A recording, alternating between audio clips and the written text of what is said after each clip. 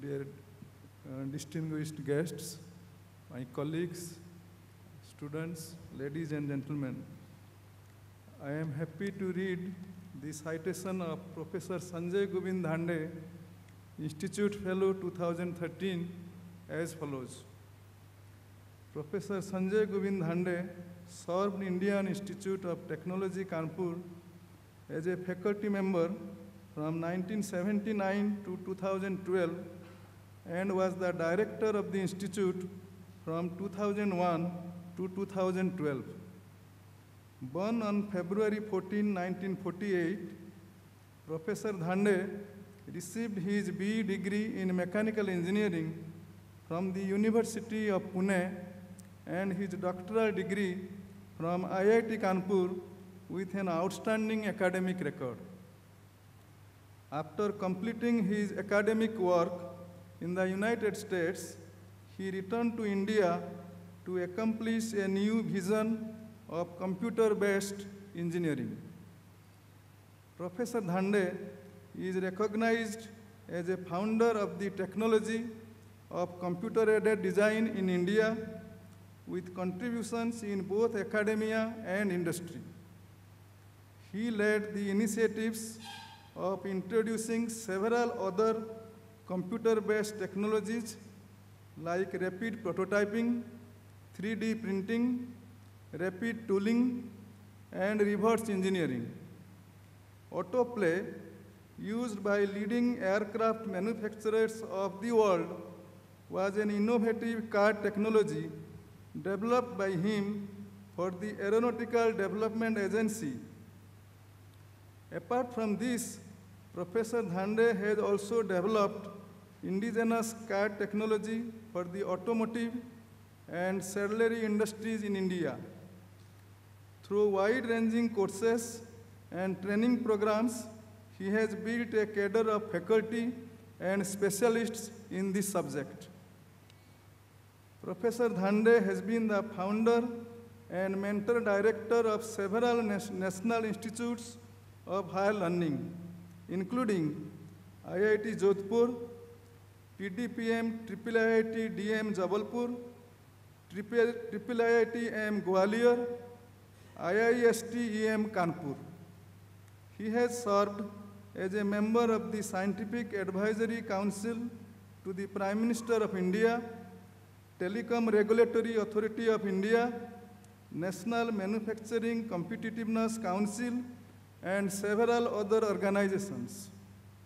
He has also been an independent director on the board of ONGC, Videsh Limited, and Neyveli Lignite Corporation Limited. He was also a member of the International Academic Advisory Panel of Government of Singapore. He is currently a member of the University Grants Commission and founder director of Mahindra Ecole Centrale. Professor Dhande is a recipient of a number of awards and fellowships, including Padma Shri for his outstanding contributions to academia. Professor Dhande has guided more than 120 postgraduate students and published about 135 research articles. He has also 2 books to his credit. Under his leadership, the Department of Biological Sciences and Bioengineering, Environmental Engineering and Management, Design Program, and several centers of excellence were established at IIT Kanpur. These were examples of his vision transforming the world of technical education in the country. Over nearly 4 decades, Professor Dhande served the institute with distinction.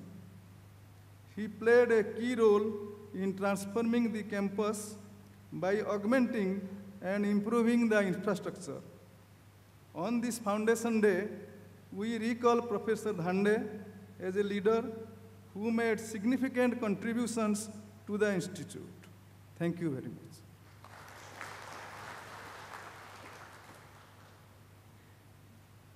Unfortunately, due to his prior commitments, Dr. Dhande could not be present here today, but we remember and honor his contributions to the Institute. We will now be taking a break for high tea. I request everyone to move out for refreshments. The session will resume at 11:30 after refreshments.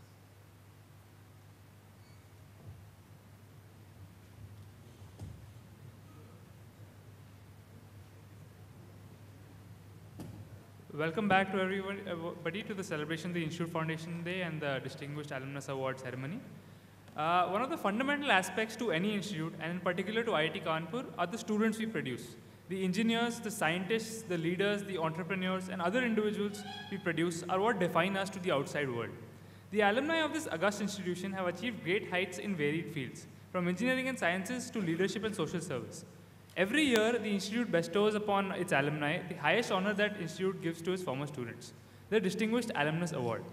I request Professor K.S. Venkatesh, the Secretary of the Alumni Association, to come on stage and give a brief description of the award.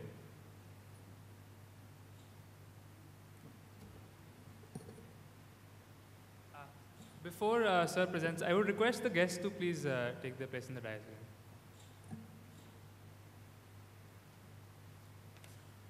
Well, here are some brief facts about the Distinguished Alumnus Award.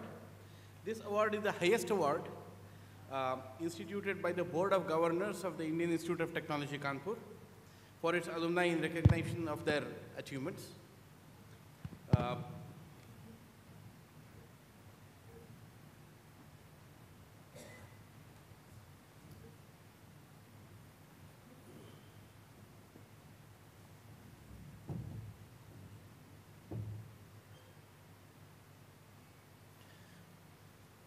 So nominations for these awards are invited through the Alumni Association website, the newsletter, email, and other media also. Now, all nominations are received by the Secretary of the Association and are evaluated by a committee constituted by the Director of IIT Kanpur. The Director is also the Chair of the committee. There is one member of the Governing Board. There is the Dean of Students Affairs, one industrialist or manager, one non-alumnus faculty member of IIT Kanpur, and the Dean of Resources and Alumni. The Secretary Alumni Association serves as the member secretary of the committee. So that's the structure of the committee that determines the Distinguished Alumnus Awards. IIT Kanpur alumni have excelled in diverse fields of activity, and the DAA may be given for outstanding achievements in any field pertaining to the service of humanity at large. It's not restricted to academic or any narrow field of performance. Some of the areas in which an alumnus has been awarded include entrepreneurship, management, and professional and academic excellence. Including this year's awardees, there have been 95 recipients of the award so far. The electrical engineering department has the maximum number of awardees, counting to 30, and the batches of 1969 and 75 together share the largest number of awardees of 10 each. Now, this year's awardees are the following: Professor Jaydev Mishra, BTech EE 69, for his outstanding contribution in the field of computer science and engineering in the area of concurrent processing. Professor Deepankar Das Sharma, MSc Physics 77, for his outstanding contribution in understanding the structure and properties of condensed matter by employing synchrotron radiation. And Professor Vijay Kumar, BTech ME 83, for his outstanding contributions in the area of control and contributions on multi-robot formations. Professor D.D. Sharma will be honored today, and Professor Vijay Kumar will be honored tomorrow, and he will be giving an institute lecture tomorrow. Professor Jaydev Mishra is unable to come because he is out of the country at the moment. Thank you.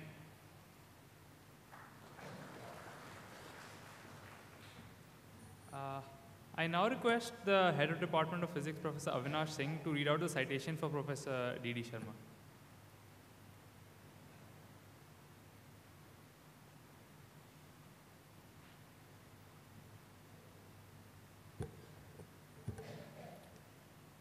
Professor Deepankar Das Sharma obtained his integrated MSc degree in physics from IIT Kanpur in the year 1977 and PhD from IIT Bangalore in 1982.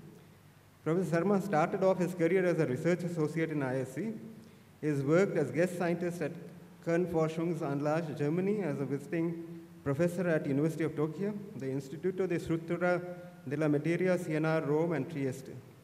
He was the MLS chair professor as well as the founder chairman of the Center for Advanced Materials at Indian Association for the Cultivation of Science, ISCS, Kolkata during 2006 to 8.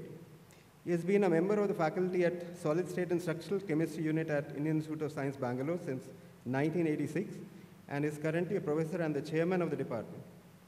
He also holds time-bound 2011 to 16 joint appointments as a guest professor at the Department of Physics and Astronomy, Uppsala University, Sweden, and distinguished scientist of the Council of Scientific and Industrial Research, India. He is or has been a distinguished honorary adjunct professor of a number of institutions such as JNCASR, Bangalore, 2003 onwards, TFR, Mumbai, 2003 to 9 and 11 to 14, IISER, Kolkata, 2007 to 9, ISCS, Kolkata, 2004 to 6 and 2009 to 14, and SN Bose, National Center for Basic Sciences, Kolkata, 2014 to 17.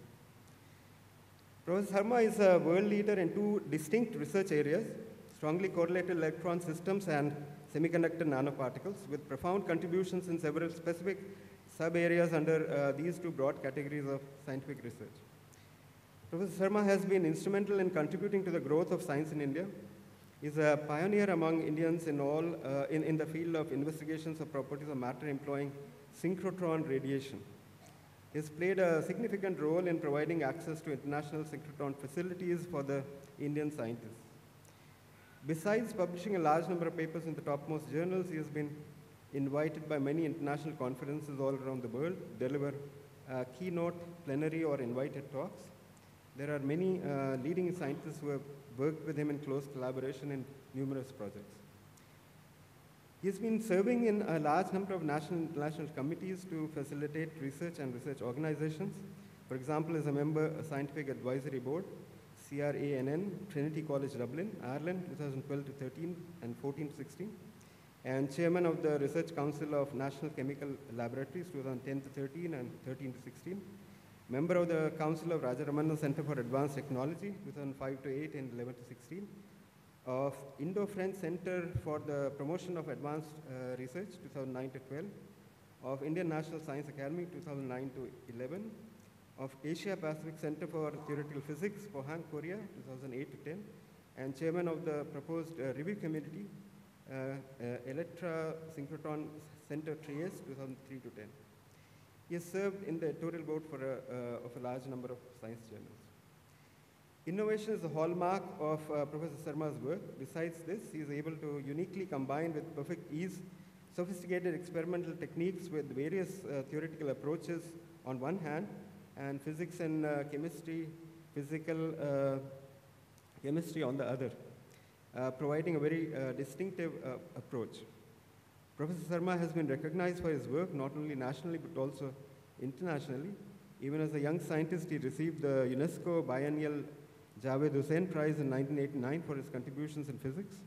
Since then, Professor Sharma has received many national and international awards and honors, among which the notable ones are Shanti Swarup Bhatnagar Award 1994, G.D. Birla Award for Scientific Research 2005, Alumni Award for Excellence in Research for Science conferred by ISC 2005, FICCI Award for Innovative R&D 2006-07, TWAS Physics Prize 2006, Sir C.V.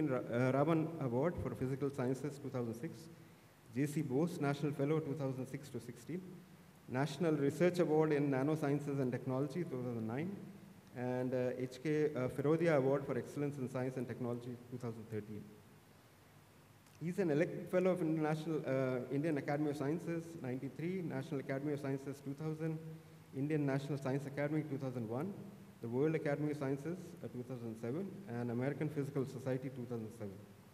He's now been selected to receive the honorary doctorate degree of Uppsala University together with Professor Arish Arye Varshel, Nobel Prize winner for chemistry in 2013, and Professor Linda Petzol, Department of Computer Science and Department of Mechanical Engineering, University of California, Santa Barbara. The Distinguished Alumnus Award is being conferred upon Professor Dipankar Das Sharma for his outstanding contributions in understanding the structure and properties of condensed matter employing synchrotron radiation. Thank you.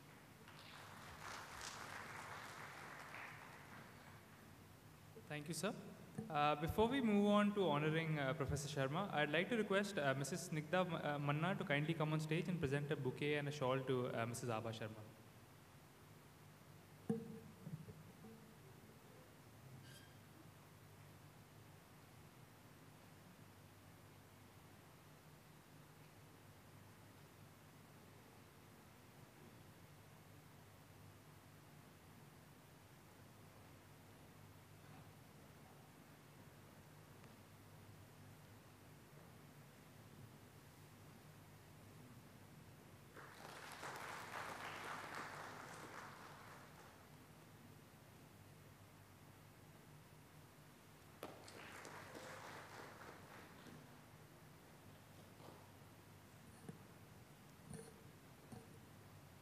Thank you, ma'am.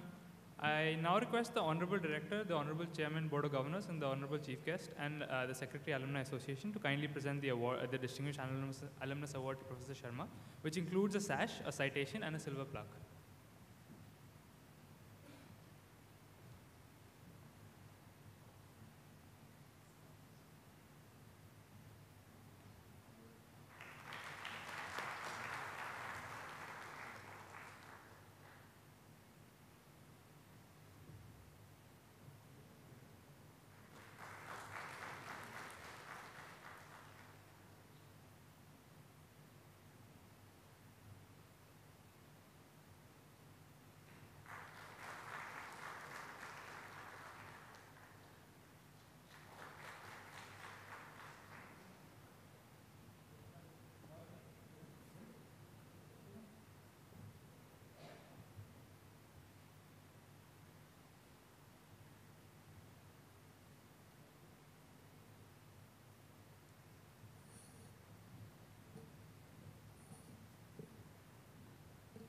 Thank you, sirs. We will now move on to the Foundation Day lecture. I would like to invite Professor Prabhat Munshi, the Dean of Resources. Sorry? Oh, right. I'm so sorry. Professor Sharma will speak now. Professor Sharma, I request you to come and share your thoughts with the gathering.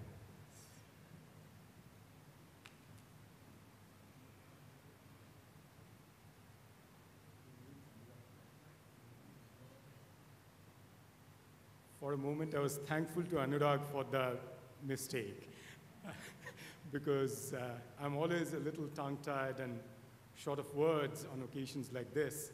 I must say that I'm deeply honored and touched by my alma mater's this gesture of giving this covetous award to me.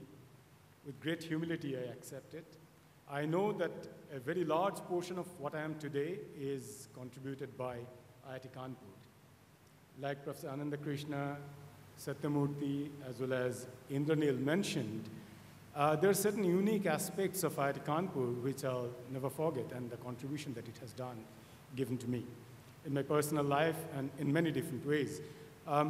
This has been mentioned already.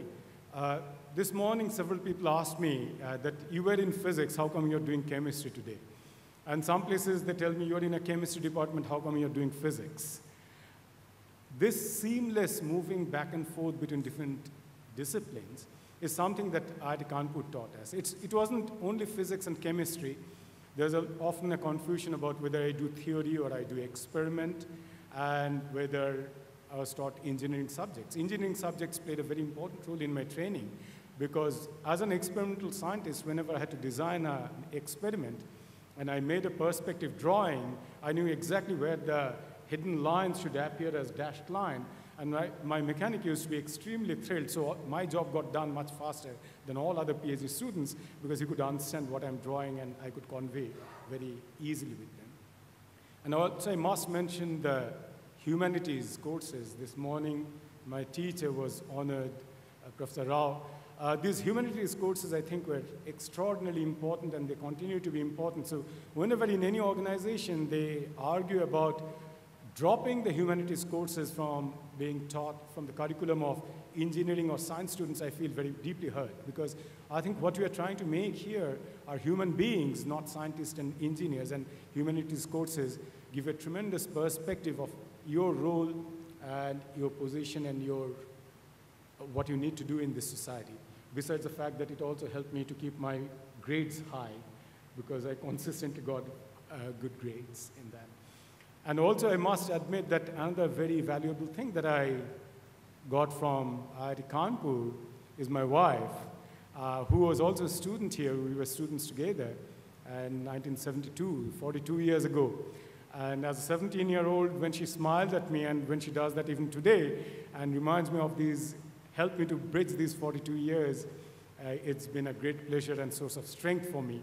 And I'm sure that she must have felt a little hesitant coming onto the podium stage, because the only time as students we were called on the podium is to be reprimanded for not having done well in the quiz. And I remember our grades. It's a family secret. I'll not let it out. But we were always apprehensive of being hauled up to the front of the class. And in fact, the last member of our family, we have 3 sons, 2 in between somehow escaped to IIT Bombay, but the third one graduated from IIT Kanpur. And it's been, so in every aspect, IIT Kanpur has given me so much that I feel very, very closely associated, and I owe it to IIT Kanpur for everything that I have learned and I have got in this life. And I thank all of you for your kindness to have invited me here today and to have honored me thus. Thank you very much.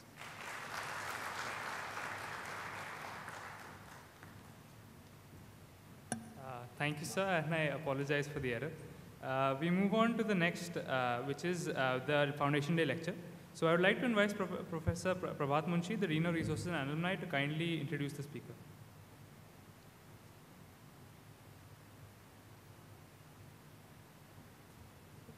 Thank you, Anurag.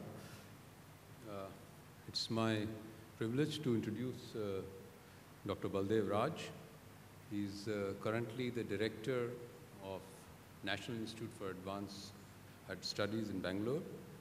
He's also the President of the Indian National Academy of Engineering, and he's also the Chairman, Board of Governors for IIT Gandhinagar. He's the President-elect, Council of Academics of Engineering and Technological Sciences, CATES, which is a conglomerate of all the engineering academies of some 200 countries. And he's the Chairman of Research Council, Defense DMRL, Hyderabad, and of course, the J.C. Bose Fellow of DST. It will be difficult for me to introduce him in this brief time, but I will summarize it quickly. Dr. Baldev Raj has assumed responsibilities as the Director of National Institute for Advanced Studies, Bangalore, one of India's leading multidisciplinary institutions, a distinguished scientist and former Director of Indira Gandhi Center for Atomic Research in Kalpakkam. Dr. Baldev Raj has helped advance several challenging technologies, especially those related to the fast breeder reactor and the prototype fast breeder reactor. He also nurtured and grown excellent schools of global stature in nuclear materials and mechanics, non-destructive evaluation, nanoscience and technology, and robotics and automation. He pursued his work in interdisciplinary domains of energy, cultural heritage, medical technology, nanoscience and technology, and education. He has been responsible for providing solutions to many unsolved problems in strategy and security in the sectors in the country. He's the author of more than 970 academic papers in peer-reviewed journals, and along with 70 books in special journal volumes.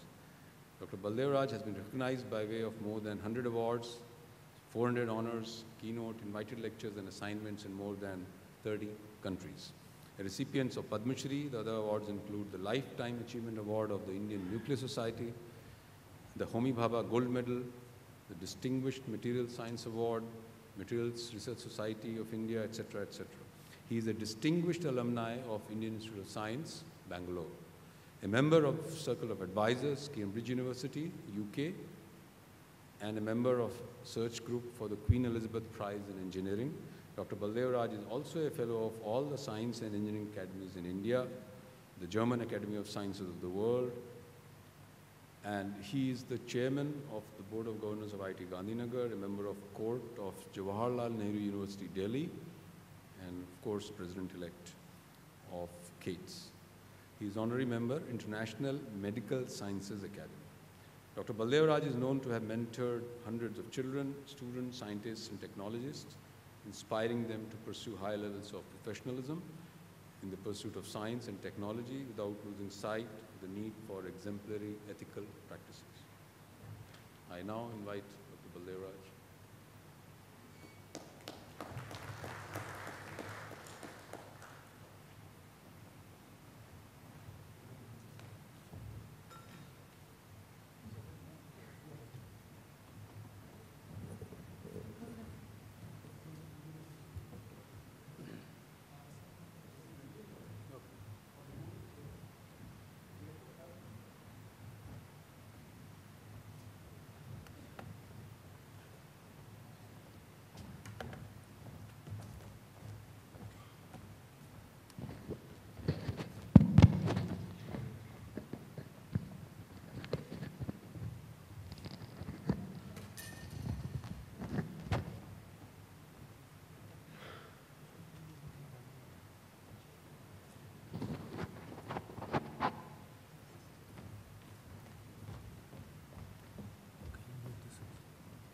This is forward. And this is the light. Here is the light. No light?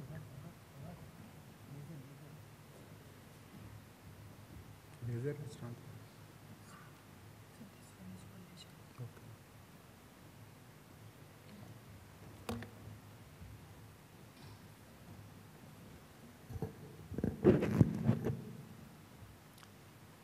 Professor M. Anandakrishnan, a distinguished educationist, a mentor and a person with deep insights into education. I believe IIT Kanpur at this juncture is very fortunate to have him as the Chairman Board of Governors to take it to the next level. My good friend, Professor Indranil Manna, the Director of IIT Kanpur, well known among the material science and metallurgy community for his work and leadership qualities, Mrs. Indranil Manna. I am delighted that I am on a day when my dear friend, Professor D.D. Sharma, is being honored with Distinguished Alumnus Award. I can tell from my personal experience that nothing gives you more honor than receiving a Distinguished Alumnus Award. I think this is the memory which stays with you all the time. And I think when you are a student at that time, you start thinking, maybe I'd be worth this institute one day and I'd be called upon with this honor. I think this is something which no other award touches. So I'm happy for D.D. Sharma and Mrs. D.D. Sharma that they are here to receive this award. I know his exemplary innovative work and all that. Professor Satyamurthy, again a person whom I have admired all along, though my association has been limited. Professor Dande, who is not here, and Professor Rao, whom I know only today. I think it's wonderful. And to be invited on the foundation day is a great honor. When Professor Indranil Manna requested me that why don't I come and give the talk, indeed I was humbled and I was honored as to what I talk. So two topics crossed my mind. One was that I could speak on place of India in Asia and the world. And second was that I talk about energy because I've been thinking about energy almost for 40 years. So I left the first topic for another forum and maybe for IIT Kanpur on another day, but I'm going to talk about a perspective on challenges and opportunities to meet energy demands of emerging and aspiring India. Emerging India you see in the newspaper, media, in all the discussions, so I need not define that.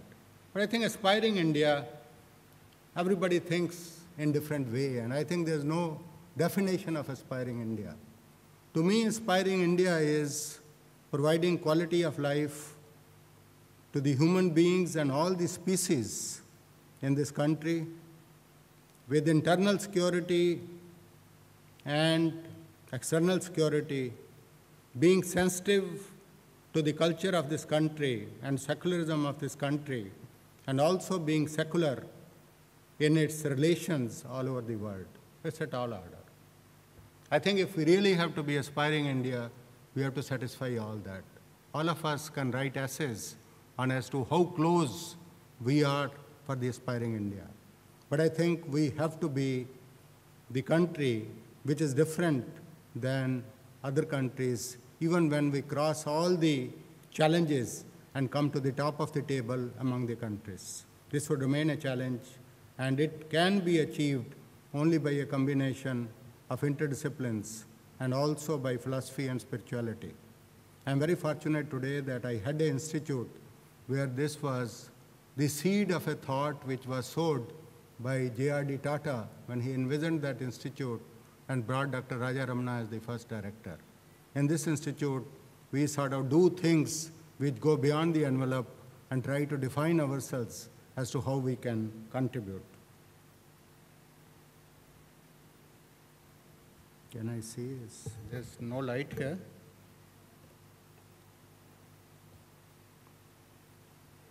It's fine, I'll manage with this. If you look at the challenges, they originate from demography,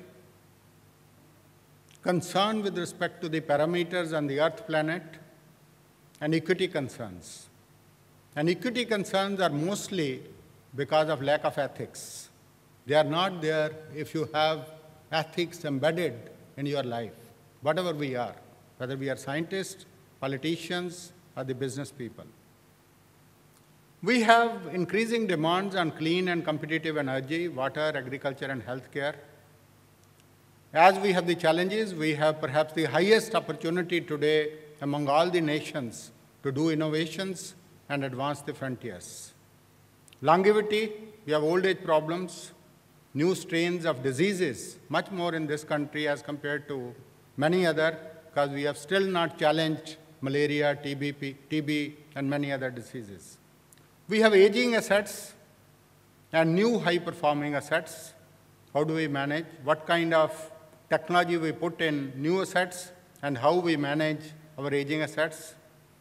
Today, in the world of globalization of economies and increased competitions, it is difficult to stay at top. It is difficult to compete. One example would suffice. If you go back to 1800s, we had 40% share of the manufacturing in the world. And you come to 2014, we have only 14% share in the manufacturing. And we all are convinced that unless we increase it to beyond 20%, we will not be able to generate employment. But the advantage is we can embed manufacturing and our capability in the computational intelligence, softwares and all that to challenge it. Increase social and work stresses, how we can keep the focus of the young people for 40, 50 years, like our leaders, like our mentors, to stay in one field and continue to go deeper and deeper and do something profound. And of course, ultimately, if you can manage the human resources, and particularly in the context of engineers, who in every country create the wealth with ethics and provide a quality of life. Unfortunately, the engineering position, sometimes it is mixed with science, sometimes it is mixed with plumber and the welder, and it is very difficult to sort of say who the engineer is. Because the engineer is optimizing all the time. It optimizes a combination of physics, chemistry, mathematics, practices and all that, and delivers the product. So how do you define an engineer? And how does the policymaker understand the engineer? Directions of technology. Technologies are performing at frontiers of limit of performance. Every time when you see what is happening, especially I'm talking about energy, you find that, oh, the world has moved multi-steps forward, where the country would make a decision to put the energy, put the finance on and give a commitment. It's very difficult today to decide where do you put the money for the future technologies and how do you take care of the needs 20, 30 years down the line. I'd present you some scenarios in energy and you'd understand what I'm mentioning. We have very large structures. On one hand, the structures are increasing in size to be able to manage the challenges. On the other hand, we have nano devices and all that. Design analysis, virtual reality, health diagnosis, asset management are just a few examples. We need innovations not only at the type of the concepts and principles and materials, we need these innovations in all stages of life cycle of technology. Newer materials, processes, newer performance, and to me, advanced sensors are the paradigm changer. All of us who have done science, if I can do one unique sensor, I think I have a name in science. I can really change the definition of science and what I can achieve with that science. Can we do some ab initio sensors, either for our science or for our technology, which would make a lot of difference? Another field which is making a great difference is the robotics and the relevant automation with a high amount of intelligence. And I think these are the areas which are really going to be helpful, whether we talk about agriculture or health or food or whatever. Just about a week or 10 days, we were discussing the sustainable green revolution, and we are talking about precision agriculture. And I think at the end of the discussion, it came out that unless we are able to do some very unique sensors and do a low-cost automation, it would be difficult to keep the young people attracted to the agriculture, because the returns would not be more and the resources would be very costly. So I think there is a lot of opportunities for institutes like IIT Kanpur to be able to having a specific focus on this field. I'm not going to read that. I can leave this presentation with IIT Kanpur, or if any of you write to me, I'd be too happy to send it. The energy, there are various factors. With respect to water, though the technologies looks to be very simple to grasp and to be able to carry forward, the problem is the water condition in this country has deteriorated a lot. Whether you take the large bodies or whether you take water which we need to drink, or whether for the industries, whether you take the quantity of water, I think the challenges are very huge. And it's more today a management problem rather than science and technology. Science would continue to grow, new solutions would continue to come, but I think it's the management of the water has become a big issue, and all the people have a role to play in that. We are causing a tremendous damage to the health of the people. Many of the diseases become much more severe if the water is not proper. In fact, I think the two greatest gifts the nature gave us were the good air and good water. And I think we have sort of lost handle on both of these things, and it is our responsibility collectively to be able to address that. Healthcare, most important here is affordability, and concerns are many, including ineffectiveness of antibiotics, typical diseases which happen in this country, and you see the sufferings of the people. And I think just about a few days back, Amir Khan gave a sort of a presentation in Satyamev Jayate, where how TB is affecting the masses and how it has taken a heavy toll. There are, on the other hand, successful models, very unique in India, like Arvind, Shankara, Shetty, who have really taken the science, technology, and management to be able to provide solutions. This is the most important aspect all my life I've seen, starting with the models of Homi Bhabha, Vikram Sarabhai, Satish Dhawan, and many others, that only simple and robust management principles and practices work.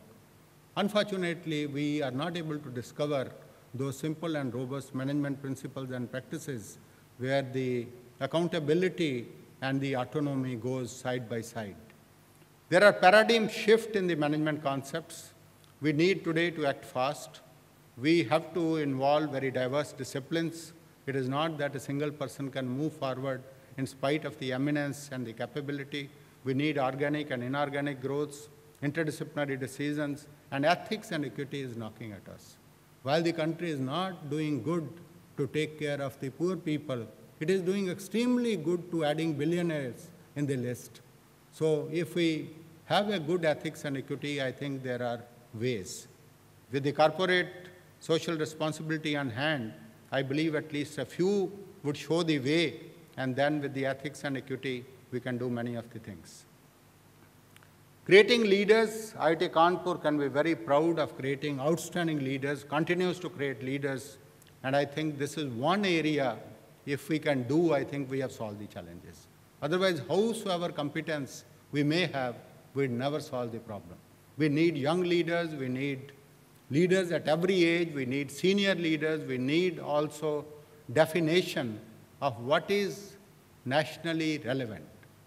I don't think if you ask all the people in this hall and say what is nationally relevant, we have an answer. We have not even discussed and deliberated on what is nationally relevant. We all feel what is relevant for me, what is relevant for my group, what is relevant for my family, what is relevant for my institute. If we are very visionary, then we think about what is relevant for my field-like energy being applied to that. And I think even if we enhance every year 10% gender synergy, I think we'd have achieved a lot. We are again lacking very much. We talk quite a lot. But today there are companies like Tata Consultancy Services. A few days back, I was addressing their board and senior executives, and they told that they have more than, I think, 100,000 women out of 300,000 total employees, and they have discovered very innovative ways in our culture to be able to bring the gender. So if one organization can do, I think many organizations can do in this country. If you look at the population, we had a typical pyramid which became slowly to a bell. And that means the population which is aging is increasing. This is the situation among 7 billion in the world. We are very fortunate that in this country our demography is highly favorable, and I think that is where we have unique challenges and unique opportunities. If we handle it well, we can do extremely well. If we don't handle it well, we are at disadvantage. And when we talk about education and skill sets, how much of them are employable, how much would contribute to the country, we create the best people, would they stay in the country or go out? Would we be able to attract the best people from the world to be a part of our challenges? So that's why I said the biggest challenge and opportunity is the demography. We call that the price parity terms, we are third or fourth and all that, but that doesn't make much sense when we look at 1.3 billion, and also we have to see that how that wealth is distributed. The people, when they predict, they clearly predict that the China may surpass USA, though it would be very difficult at current juncture for China to think about various other qualities in USA like democracy, the respect for the individual competence and the land of innovations and opportunities. Nobody predicts for India that India would, in coming years, really would come to a stature where it would be respected that much. I think this slope has to change, and this slope can be changed. I am convinced that we can change this slope, and we can one day be competing well with China or even exceeding China, because we have inherent strengths. And we are a democratic country where all the inspirations come from individuals and not is forced from the top. And if you look at the biological system, these systems are better surviving as compared to where it is forced from the top. So I think we have to really look at, not be complacent with these kind of things which world predicts for us, to define our own graphs and to define our own slopes. If you look at the world vision of the energy, it is very clear that the coal would decrease, oil and gas would decrease, but not very suddenly. Very slowly, gas would increase. But it is very, very clear indication in the world that the solar, wind, bio-waste, and many other things would increase. But it may not happen for India even up to 2050 or so, because our dependence on coal is going to be high, and so is going to be for China. But do we have to take again the vision which is expressed by the world? I think we have to define ourselves. To my mind, Homi Bhabha, what he said in the Indian Institute of Science almost about 55, 60 years back, for this country, nuclear and solar, at that time wind was not very fashionable to talk, it was not having intrinsic strength to talk. But today I believe that the nuclear, solar, the waste bio, next generation bio, and technologies like that, we must challenge coal and bring the coal to less than 25%. After all, coal is carbon and we need carbon for many other purposes. But this is something which requires a paradigm change, and I hope that collectively we can take up at all the fronts to be able to say that we must have a sustainable low-carbon transition. If you look at the perspective on renewable energies throughout the world, I think wind and solar have grown. In the recent years, solar has started growing at a fast pace because of the competitiveness with respect to other energy resources.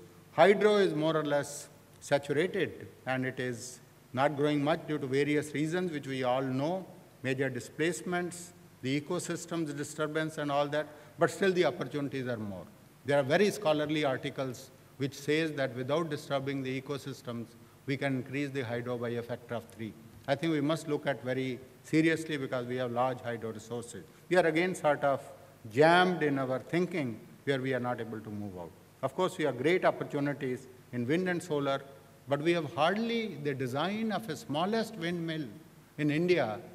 We have to import even the design of the windmill from outside, though we can manufacture some components and do it. I think we have to really say that just like when Homi Bhabha said that you must have an engine in the country and you can have boosters from other countries to make an aeroplane flying or a space shuttle going.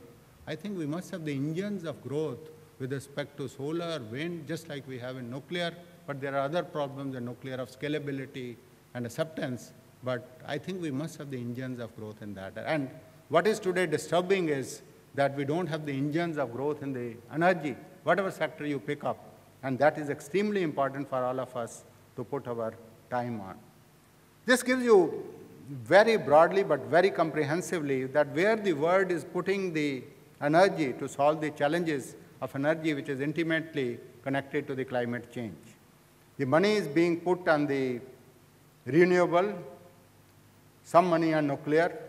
Power plant with CCS, carbon sequestration, is little money, no money being put on fossil fuel, in fact negative, and the extraction of the fossil fuel, again negative, and energy efficiency is an area where a lot of money is being put because the returns are more, many innovations are happening, and I think we in this country have to have a different model because no country is going to put as much energy in the coming 15 years or 20 years as India is going to put.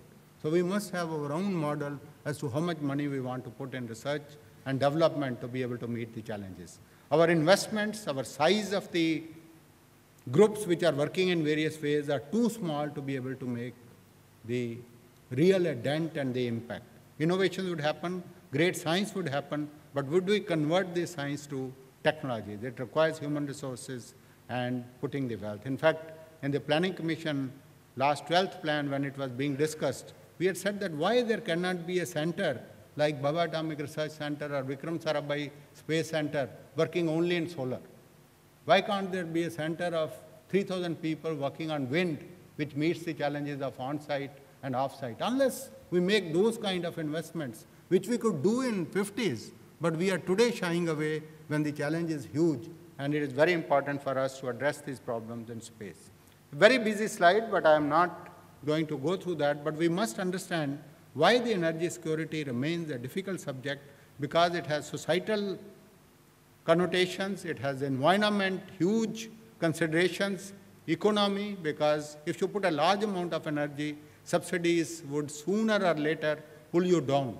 It has happened even in the case of a strong economy like Germany, where they sustained solar on the subsidies, but today they find it difficult and they are changing the policy. And it is embedded in the culture. Unless we can see that we are able to make a transition to a cultured society which is different from Western counterparts, we'd always have problems. So we have to have less tolerant and aggressive culture of the West to be replaced by contented and accommodative Oriental value system, dominance of sectoral interest over collective system. That is where the families, the schools, the educational systems become extremely important. What disturbs you that today's societies are driven by greed, not by ethics. Global world is being exploited with rich and privilege, deforestation, rising population, degradation mechanisms and the pace of degradation, self-benefits, and so many things. So when I go to a physician, if I have one or two problems, my physician is never worried about that. But if somehow he finds that I have 10 problems with which I have come in, I think he feels very sort of difficult to manage my health situation. So I think we have to reduce the variables which are disturbing us to very few so that we can manage that. Today we all find incapable of handling this because the disturbing variables have become very large and we have no equations and no methodologies which we have discovered to be able to do that. These are the scenes which you see all around. The lady sitting there is no different as compared to my mother. I have seen my mother even in worst condition to this, inhaling all this smoke and causing a health problem to herself and to many others. And I think this can change, and this doesn't require big money. This requires only the policies and the management. Why I said so? Because the solutions are around. They are not costly. They are sustainable.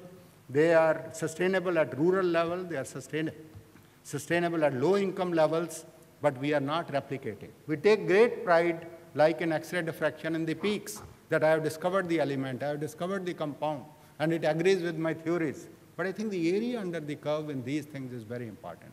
We have failed to produce the area under the curve for all these technologies to make a difference to our lost citizens. Energy sustainability would continue to engage us for a long time, but we can come out with solutions. This country has enough competence and very eminent schools and institutes to be able to do. Whole world is very eager to collaborate with us. We must know where we want to collaborate, how much we want to collaborate. And I think most of all I have put the womb of a mother in the center of the whole thing, because womb of a mother is really the ethics. We all forget that we came out of a purity and we become very impure. So I think all the blues and greens and reds are manageable, but the white is difficult to manage. And we all know as we get more power and more money, it is not that our ethics increase. Many a times our ethics decrease, and only a few can stand the test of this time. Another very important aspect is that energy, water, health, food, they are interrelated. We have not learned how to connect them together. In fact, very few countries have learned how to integrate that. And today, unless you integrate that, your all policy decisions would go wrong. You cannot make a good policy decision unless you integrate them in an ethical way. And we cannot go by a Western model where we do incremental progress on what West has achieved. I think we all know that our Indian dances are very rhythmic and they are leapfrogging. So I think we have to leapfrog. We have to learn from our culture and get the confidence that we have to leapfrog. Mars mission in the recent months was a great example of our leapfrogging, which touched every child and every person, irrespective of what it was. I think we need in every sphere, including in energy, water, and healthcare, the leapfrogging. But I think country is in a mood and is in a process to be able to do that. When we talk about sustainability, it is not only the human-created wealth, it's a nature repository which we have to give to the next generations, and the social values. I think we'd all become almost comparable to non-living if we are not able to sustain our culture, our ways of life, and our ways of looking at the things.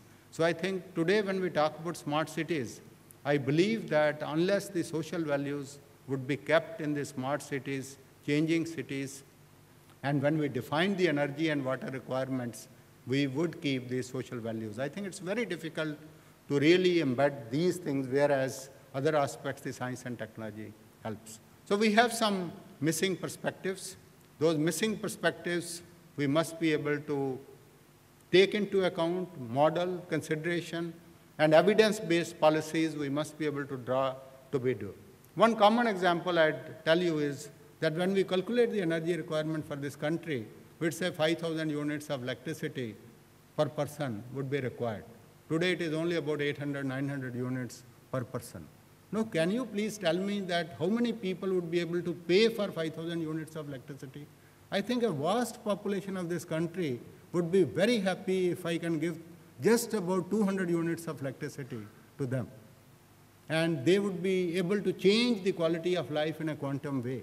So why I can't do a simple mathematics where I say that I have different segments in my society and I'd provide the electricity to each one of them depending upon what is needed for their quality of life, but I'd also provide for 8, 9, 10% of growth, but with new technologies and with energy efficiency. If you calculate the energy requirement like that, you would find that you have a very different energy game, which we can challenge as compared to 5,000 multiplied by 1.3 billion and all that. It's a very simple thing which has escaped the policymakers, and we are still from the academy trying to take up this issue and do it.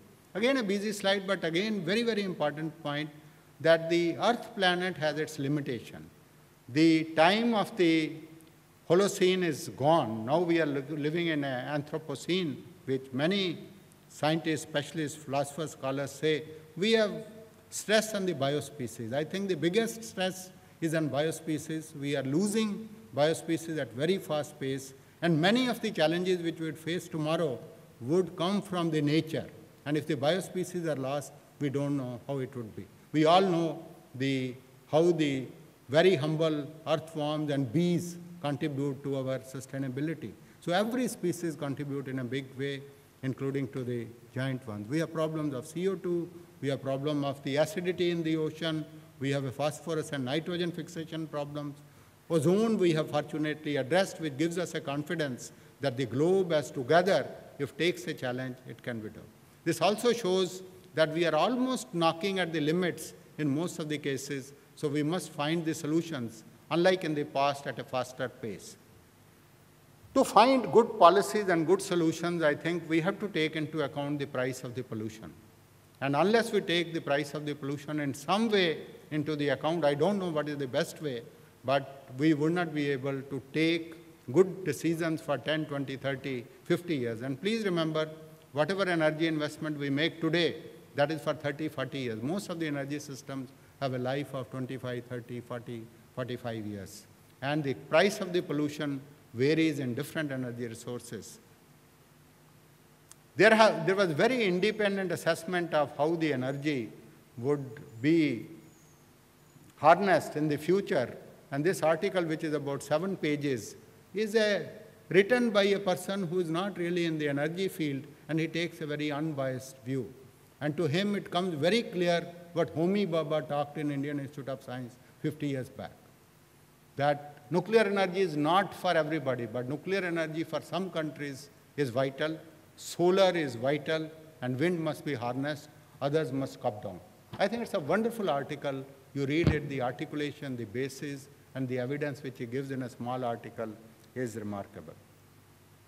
Unfortunately, what happens is when we sit in the planning commission, it's a linear. I think it's very difficult in short time to be able to have non-linear paradigm changes. People accept the linear changes much more easily as compared to non-linear. So if you look at our plans for the 12th or the 11th or for the next 5 years after this, we are going on saying coal would increase, oil would bring down, renewables slowly would increase. I think it is not going to help. I think it is going to be too late.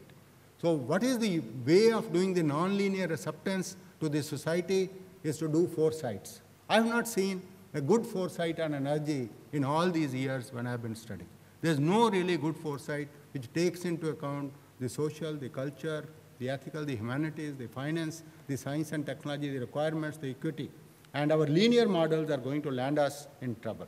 We also know, most of us have experienced, that today the technology matures in a very short span.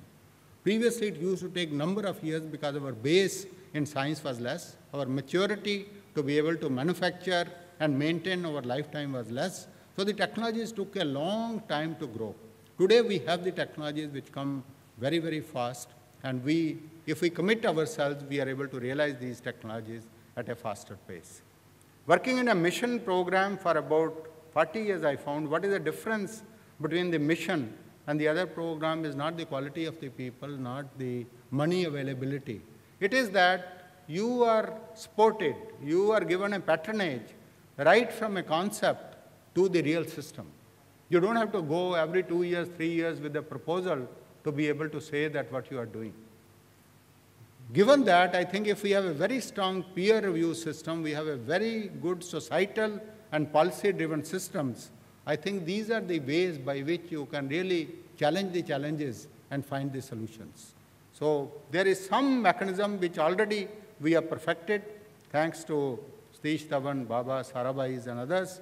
and this we must carry forward in many other domains.